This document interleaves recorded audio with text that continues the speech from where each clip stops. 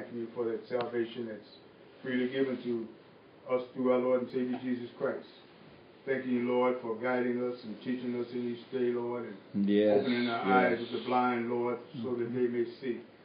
We know, Lord, that there are many that stand for the Word of God, Lord, and stand on the Word of God and confess your holy name, Lord, but there are not many that open their mouths, Lord, and preach the Word, and many that go out and live the Word, Lord. I pray, Lord, in this day, Lord, that conviction would go out in this day unto your people, because you always convict your people, Lord. And let us know when we're not doing what we're supposed to do. Yes. There are many, Lord, that stand in the pulpit that preach your word, Lord, and don't go out and do your word. I pray, Lord, you would convict them in this day, Lord, and let them not lead your sheep astray. All these things I pray for, Lord, in the name of our Lord and Savior, Jesus Christ. Amen. Amen.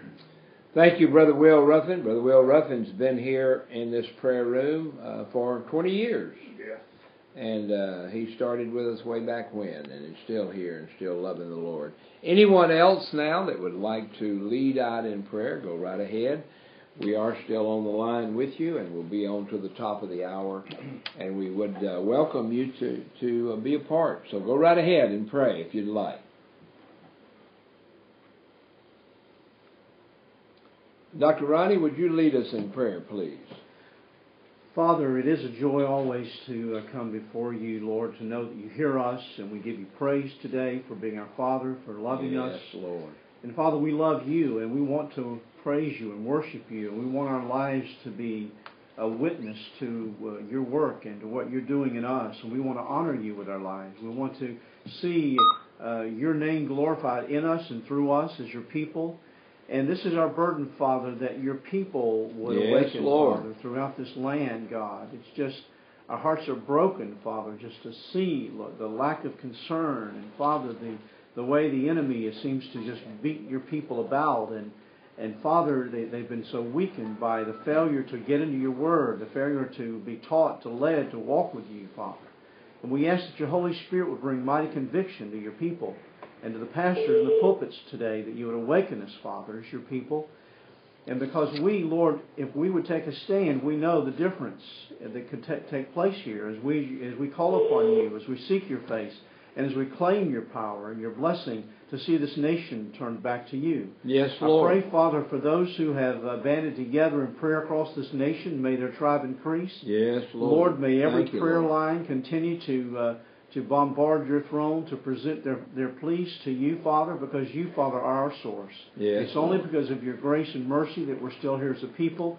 And we ask, God, for your continued mercy, Lord, to spare us until, God, we call upon you and return, Father.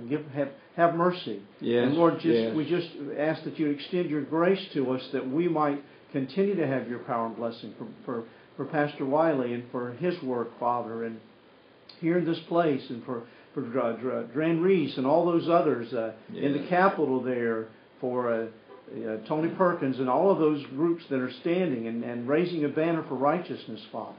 Lord, we ask that you would move in the hearts of these Supreme Court justices, Father, in their minds, Lord. Yes, Lord. Show them how to think correctly, Lord, and to reason correctly and not be so controlled by the sentiments of others and the emotions and all of the nonsense that's going on, Father.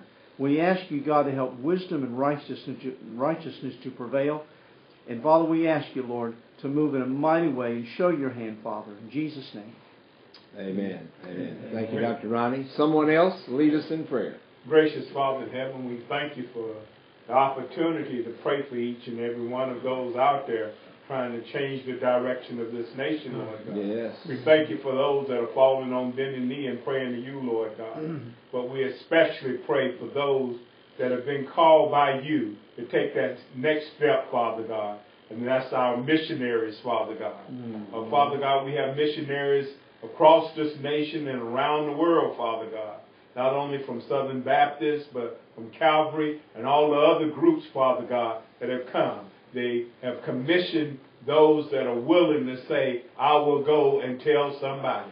Oh, gracious Father in heaven, help us, Father God, as we stand on the streets of this nation and share the gospel of Jesus Christ, as we knock on doors to share the gospel of Jesus Christ, as the doors of our churches are open, to invite those in that are hurting, Father God, and that are looking for a direction to go in. That, Father God, we will open their eyes to the truth, and that they will follow our Lord and Savior, Jesus Christ.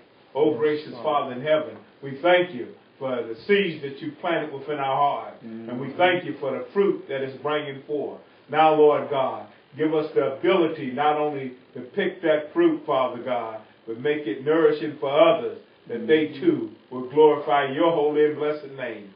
In Jesus' name I pray. Amen. Amen. Amen. And Father, we thank you for one of our brothers in Christ, Rusty Thomas, who is putting together a prayer meeting in Montgomery, Alabama. We lift that up and we pray for it.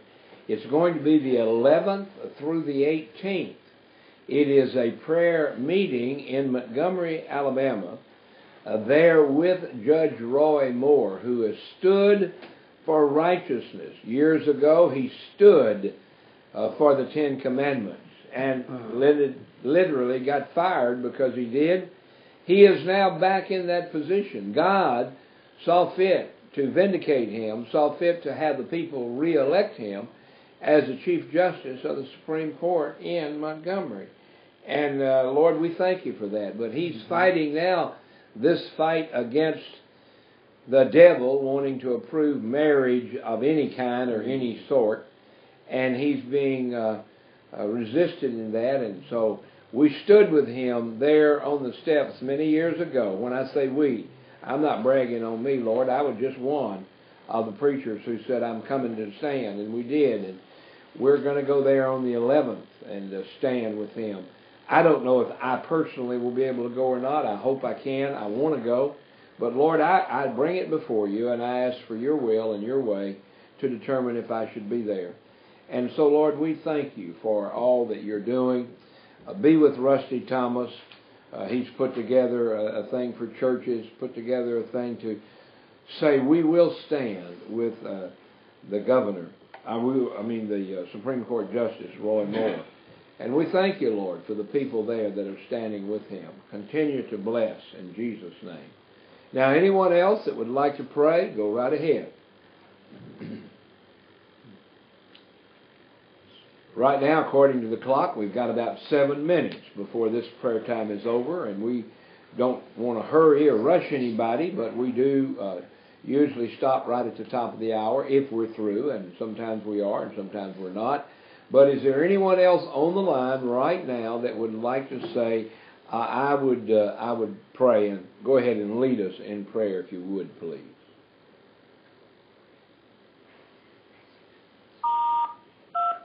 There are 1 moderator and 5 participants on the call. All right, so there's 5 of us on the call other than me. So any of you that would like, go right ahead and lead us in prayer. This is Lynn. Go ahead. Oh, dear Lord, I thank you that we can come together before you, not even knowing each other, but knowing you. I thank you, Lord, for your mercy and your grace. Yes, Lord. Oh, Lord, what's been on my heart is just how arrogant we as a people are. How we in America think that we always have this thought that we're the best and, the world needs everything we have. Lord, we're a mess. We're just a mess. We need your grace and forgiveness. Yes, Lord. Oh, Lord God, I was just reading in the Washington Post earlier, and it was about Christianity and millennials, and oh Lord God, it looks like either the church is a mega church rock band thing, or it's a more traditional church where old ladies and gays and the hippies can all get together. Oh Lord, I thank you that you did die for sinners, but you didn't leave us sinners. Yes. Thank you, Lord. You died to give us life, but we turn from our sin.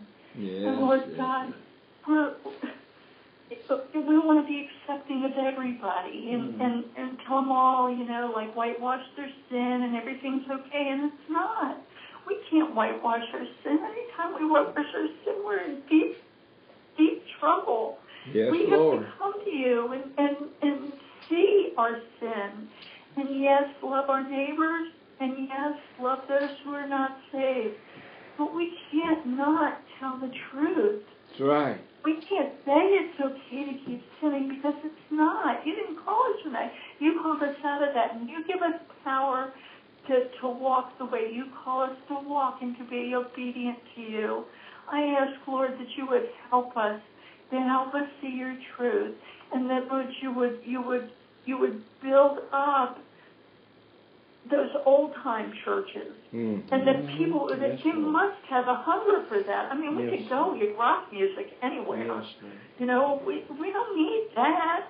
Right. We need to worship you the way you desire to be worshipped. Yes, Lord. So I ask you, Lord, to give us a heart for that, to give us a heart that is true to you and that pleases you and brings you glory and joy. And I ask, Lord, that you would help this country and all of us to see what is right and true, to be aware. As I was listening this morning to Washington Journal and the whole thing about there are no jobs. I mean, we've like joined into this global thing, and there aren't going to be any jobs. Now, that isn't what they're saying. They're trying to say, oh, but it's okay. We just need to retrain people in whatever it is we can't do. And, you know, because we have robots to do everything.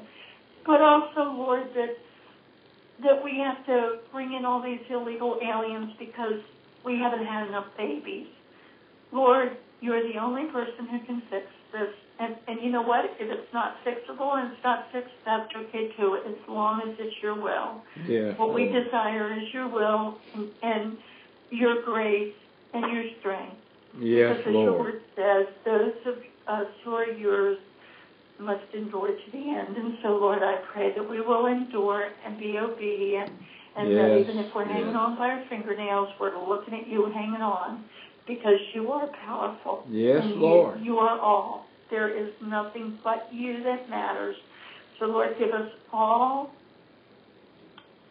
the ability and the understanding of your word. I ask more than anything, there's so many of us who have spent time praying and singing and doing all this, but Lord, are we going to your word? Do we know you? Do we listen? Do we obey what you wrote in your word to us to obey? Thank you. Oh, I thank you for your word, Lord God. I thank you, and I praise you.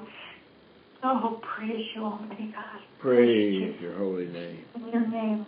Yes. I pray. Amen. Praise your holy name. Amen. Amen. Father God. This is Diane in Michigan, and Lord, I just say amen to every word that has been lifted to you today, Father. And I thank you, Lord, that you will shake pastors across this nation, Lord, to awaken. Lord, I don't know if they didn't learn about prophecy, which is such a huge percentage of the Bible, Lord. I don't know if they just want more of life and they're not ready to leave this earth as we all are, Lord. Whatever it is, I just pray in Jesus' precious name that you will awaken pastors and get them educated, Lord. You can do it divinely, Lord. You can lead them to someone who can teach them what they need to know. That they will inform their flocks, Lord. That they will love on their flocks and teach them what is coming down on us, Lord. Yes. Because, Father, I thank you that in your holy word, in your precious love letter, you told us. You told us these things have to come to pass. Yes. And don't worry.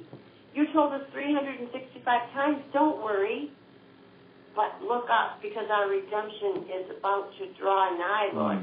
We just thank you, Father, that when everything is upside down across this world and across our nation that we love so much, that you've already told us that right's going to seem wrong and wrong is going to be made to look right. That's right. And I just praise you, Lord, because we would be so frustrated if we did not already hear from our precious Jesus.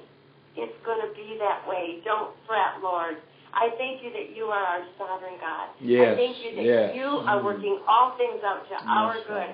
I thank you, Lord, in Jesus' precious name, that no matter what, you will give us the courage. Yes. And as Lynn just prayed, Lord, we will stand strong with you. And just as Stephen looked up and saw Jesus and said, forgive them, Lord. Don't hold this against them, Lord, because they don't understand, Father. I just thank you that you've called us out of the darkness into the light, that you've chosen us to see the light, Lord. Yes, it would yes, be so Lord. horrible to have that kind of mentality. And I just praise you, Lord, that you're working all things together for our good. And I thank you most of all for calling us according to your purpose. In Jesus' precious name, I say hallelujah. I love you. I thank you, Lord, for calling all of our loved ones. And when you grab us out of here, Lord, that you will bring every single person with our DNA along with us, Lord. Yes. Show us how to reach the lost. Yes, and Lord. Show us what our job on earth is to do. Should you tarry and while we're here. In Jesus' precious name, I thank you. Amen. Amen. Hallelujah. Amen. Amen. Hallelujah. Well, folks. Thank you, Lord. Father God. Go ahead.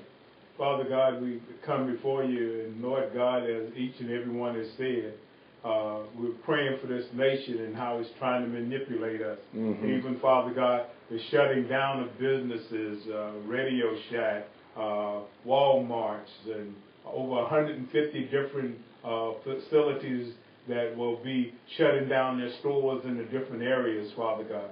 We just ask, Lord, for whatever the reason may be, that, Father God, that you intercede, that, Father God, it be not a way that they manipulate us.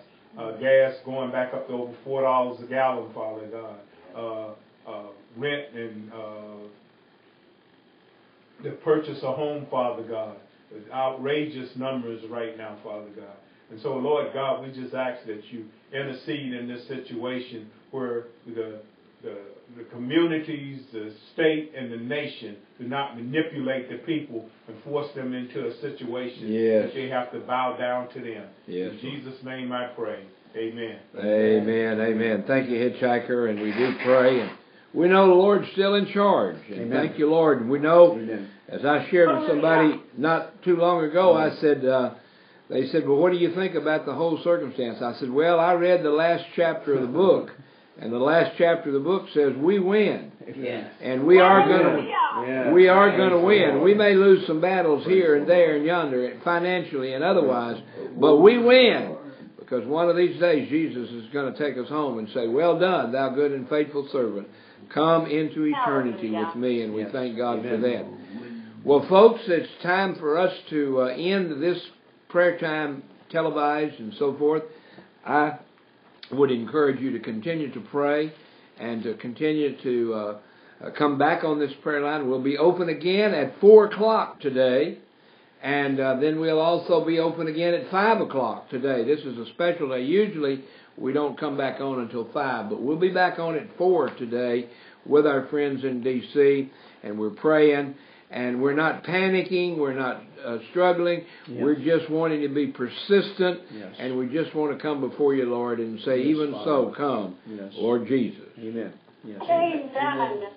God bless you, folks, and have a great day. We'll see you at 4. Amen. Thank you. Thank you. Great. Her last name was Moy, too.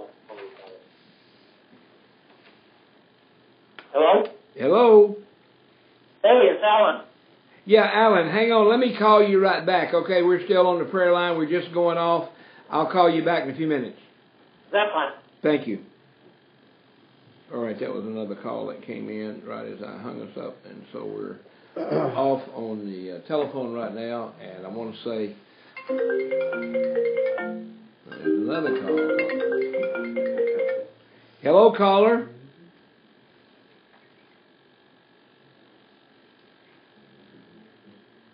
Hello?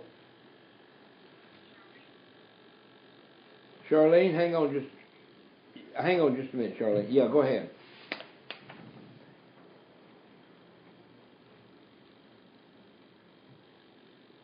Okay, hang on just a minute. Let me get us off the television line here. Hang on a minute.